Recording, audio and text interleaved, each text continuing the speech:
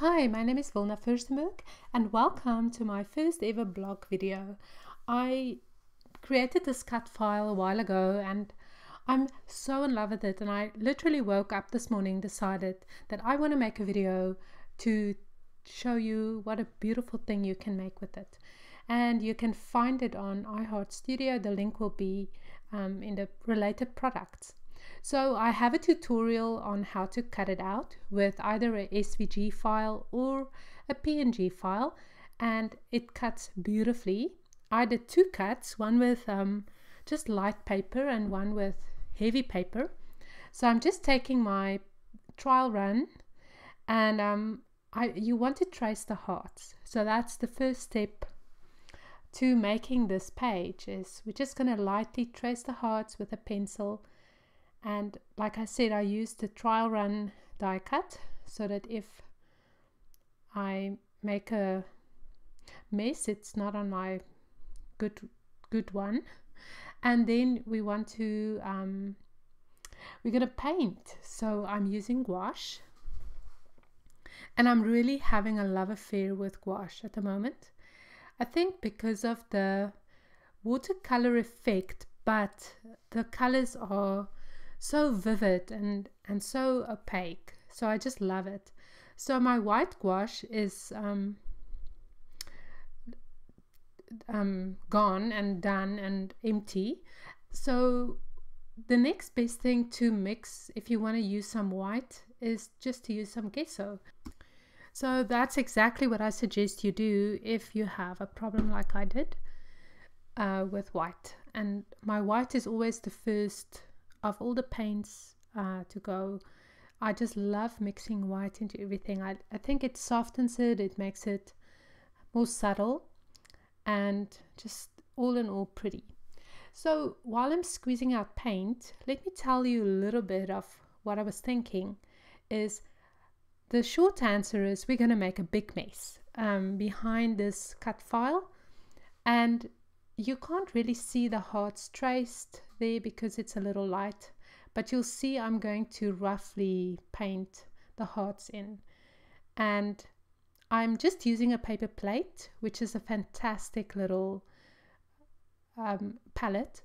You can just throw it away, so that's why I love using plates. So I'm mixing the red with the gesso, and it's making a beautiful pinkish red. And now I'm just going to paint, and then we're going to make a mess. So this is like a little mini art class for you. And again, if you just want to play with me, I'm using your white cardstock. I'm using American Craft heavyweight cardstock. This is really cheap, a cheap palette to use, and if it doesn't work, you just throw it away. That's how simple it is.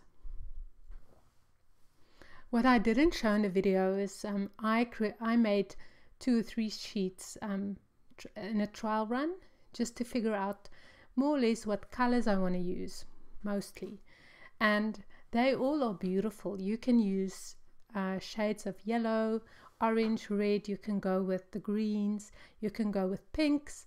It's literally up to you. I felt in such a good mood today that I decided to go with more of a rainbow colors, like all the colors.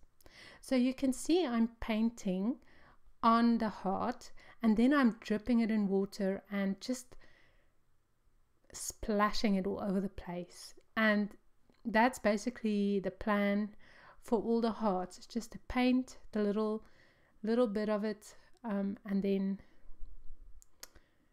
splattering the rest of the paint.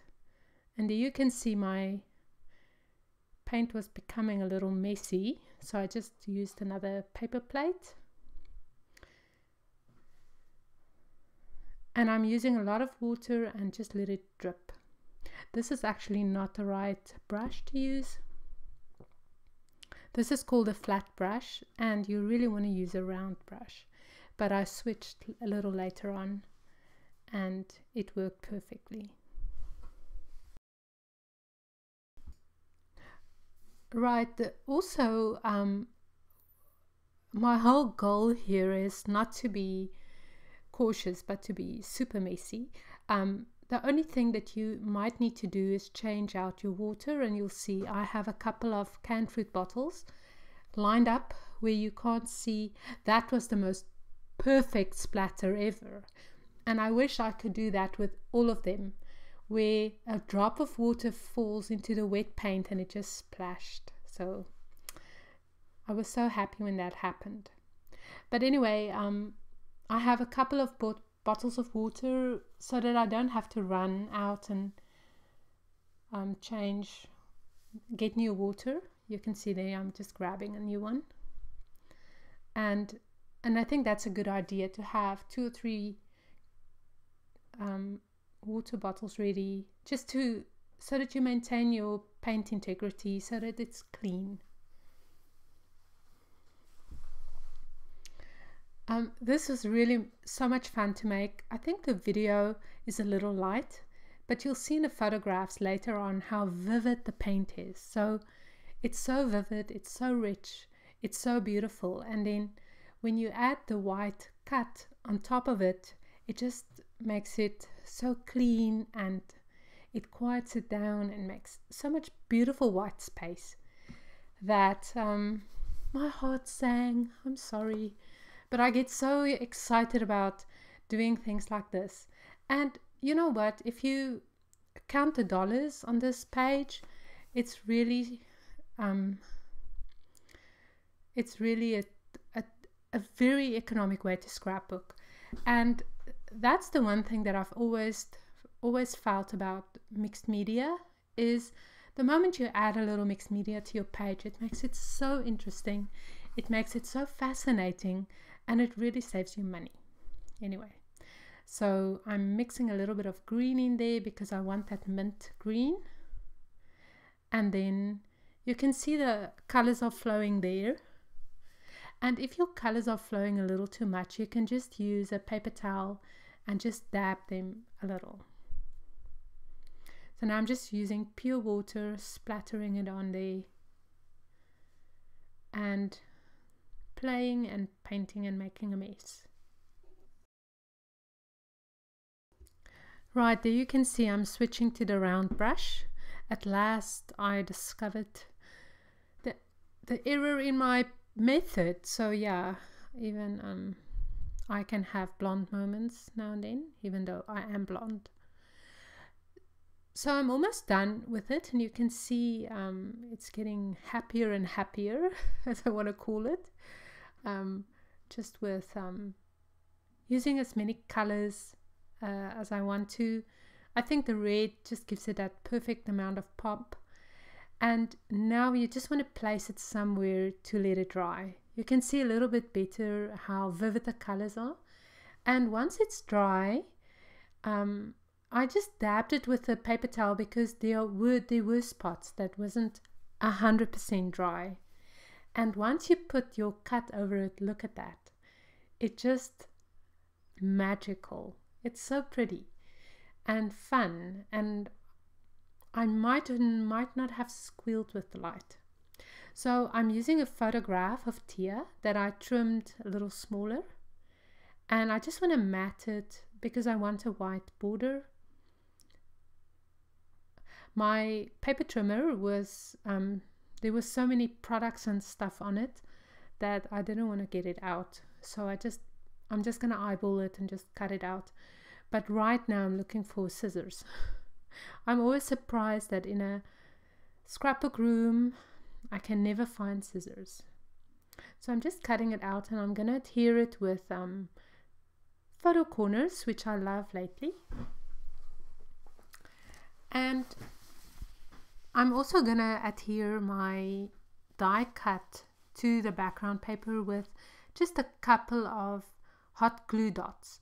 So you can use just pop dots. I think a pop dot will be beautiful to give a little bit of dimension, but it's super easy just to place it, and at least you know it won't fall off.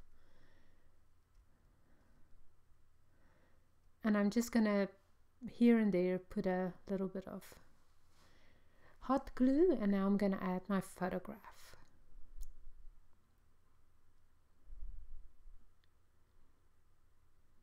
So you can see I'm moving it around to find the right spot, and I decided to do it just there. And that's a piece of hot glue that got stuck on my page, but I figure a way out later, meaning I cut it off. So that's dear Lizzie, her beautiful new collection, and I'm looking for something. I want to add a little bit of embellishment cluster, if you may, that I love to do, and I do it lots. So I decided to use the balloon, and I'm going to just add some things around it. Some epoxy flowers. I think these are from Studio Calico.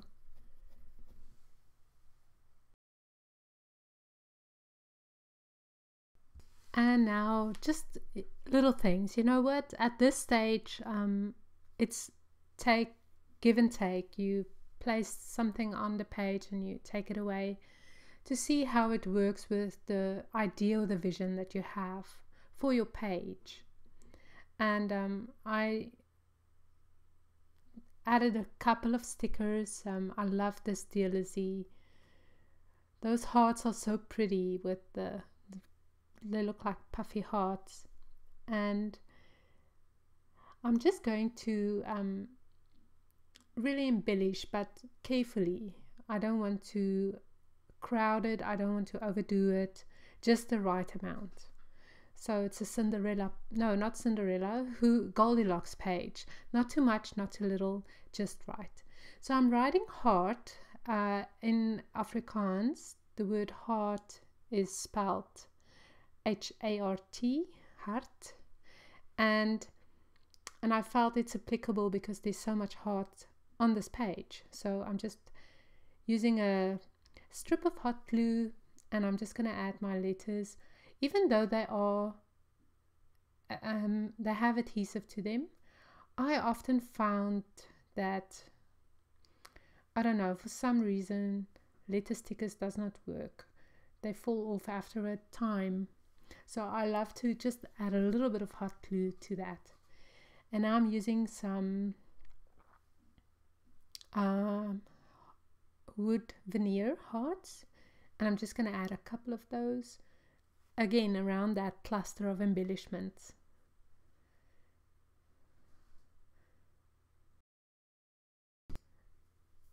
And I decided to paint some of the hearts white.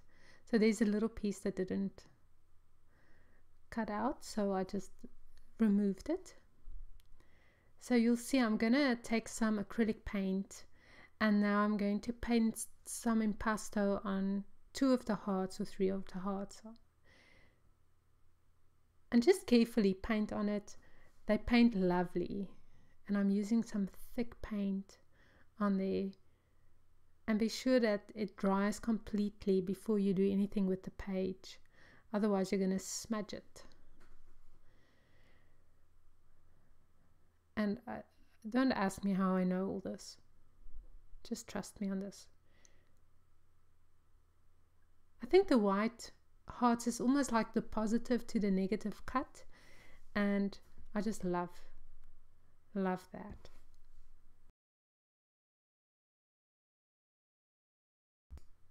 Adding some stickers. I think these are little letters by My Mind's Eye. I'm not exactly sure, but I'll link the products for you in the related products of my blog. And now the big mammoth task to select the right background paper. And in the end, I wanted something with text. So it was a process to find the right page. And then I decided to, because I'm scrapbooking this absolutely for me, to use this amazing paper by 7 Gypsies. If you have been scrapbooking for a long while, you'll recognize it, and I have a whole pack of them in my cupboard, but you can't buy them anymore. Well, not to my knowledge. So I just wanted something really textured and text, just with text, because I think it will be a beautiful frame for this page. And now I'm just folding over the edges, almost like folding it over and flattening it down again. And there my page is almost done. I'm just going to add my journaling, and I'm writing it with a Sharpie on my photograph, because I don't know, that's where I found space, I guess. And I'm careful not to touch the wet paint, because the paint is still wet. And honestly, I think in the end, this page feels like it's out of a storybook to me. I love it. I think I'm going to frame it and give it to Tia for her room. Or I'll just keep it on my board and just look at it for a little while. I'm really happy how it turned out. And I hope you enjoy the cut file. So I hope you like it. What else? Oh, I'm just going to stamp on it with this lovely stamp that I bought. I think it's Pebbles that makes it. I'll have the link in the related products for you. And I'm using the Heidi Swap black ink. I love this ink. I love it. I think I haven't used black ink that I've loved. I don't know, all my tenses are wrong in the sentence. Bottom line is I love this ink, and I haven't found anything that I love as much in a long time. So I'm just writing on that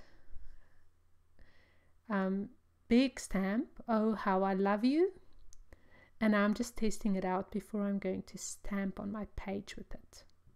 This is the first time that I'm using it, and I have had it for a long time. So I'm just stamping a little, and that's again just to bring the text of the background into the page.